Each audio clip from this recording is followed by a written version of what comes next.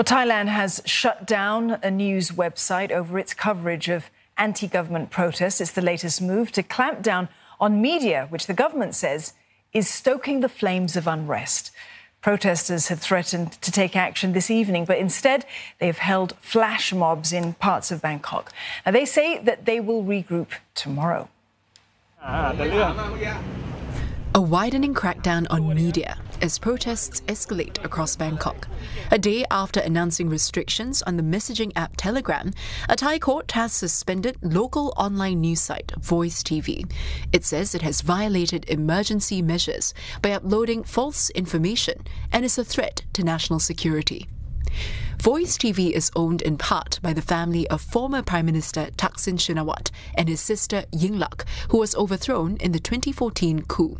At least 3 other media organizations are under investigation. เรื่องของการทำความเข้าใจนะครับส่วนบางอันที่จำเป็นต้องปิดตามคำสั่งก็ต้องปิดนะครับเพราะได้ดำเนินการมาอย่างต่อเนื่องนะผมไม่ได้ไปละเมิดใครทั้งสิ้น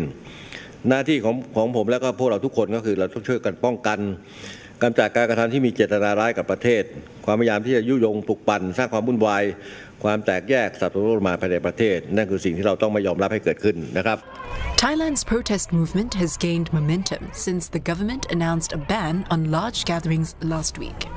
Protesters, many of them students, want Prime Minister Prayut Chan-o-cha to resign. But he insists he will not quit in the face of pressure.